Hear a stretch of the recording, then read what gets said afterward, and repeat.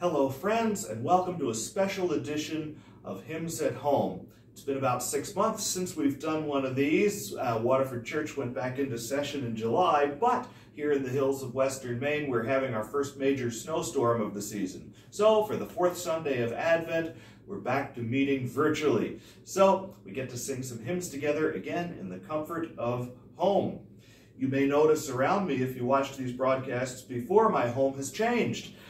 In the time since we met before, Tabby and I began fixing up one of Waterford's historic farmhouses. And I'm in an upstairs room right now, and we've got this lovely little late 1860s Mason and Hamlin reed organ up here that I finished restoring earlier in the fall, so I think you'll enjoy hearing that.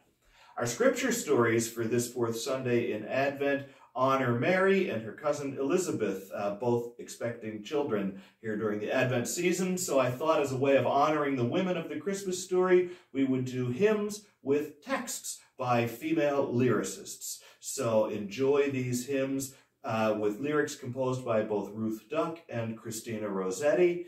And a little bit of extra trivia: the second hymn in the Bleak Midwinter has music by Gustav Holst.